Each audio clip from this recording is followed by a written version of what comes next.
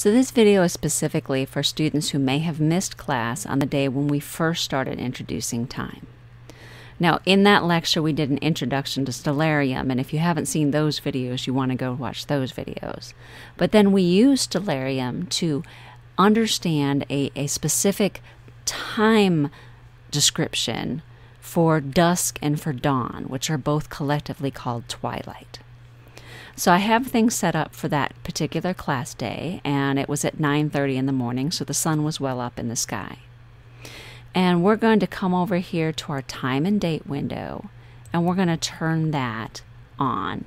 And we're just going to back things up an hour at a time until it's clearly nighttime. Now when we do that, I'm just going to move this down here over the ground. You see, it's very hard to actually see the ground from the sky. And that's part of what defines that it's nighttime. So we're going to move time forward, but rather than moving it forward at the normal rate, we're going to move it forward a minute at a time here.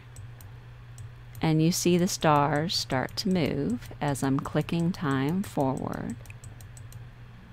And after a little bit, and it may be hard to see it on the video, we start to see a little bit of a glow here. The first thing you'll start to see is that you can define the horizon compared to the sky. And that first little bit of light in the sky is what we call astronomical twilight.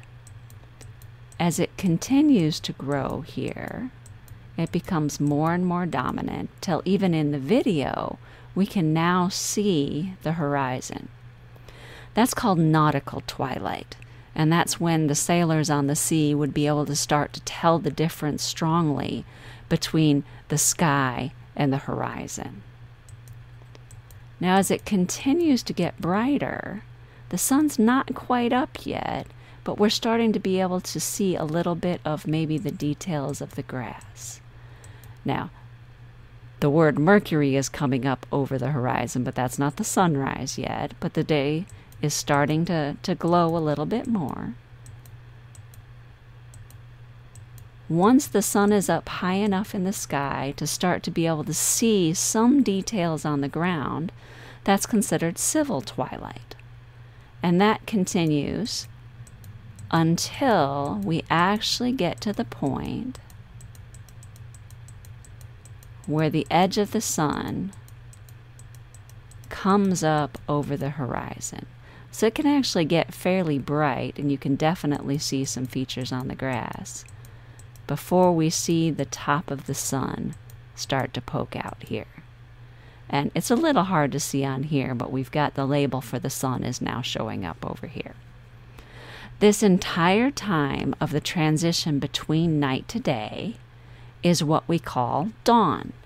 And then day actually starts once the sun is up in the sky. And here we can start to see the nice yellow golden ball of that's the sun that's risen.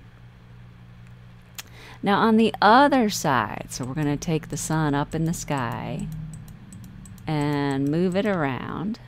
And we'll pull over here towards the western sky. In the evening, as the sun is starting to go down, we will again advance minute by minute until the sun actually sets below the horizon. But notice you can still see some features. So again, this is part of civil twilight. The sun's not up, but you can still see some. But this is now dusk rather than dawn.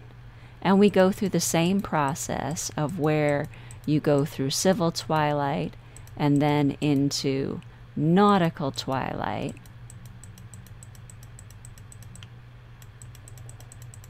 And then finally into astronomical twilight as we start to lose that definition. And then finally moving into night. So that gives you an introduction to the concept of twilight, both dawn and dusk, and how we simulated that in Stellarium.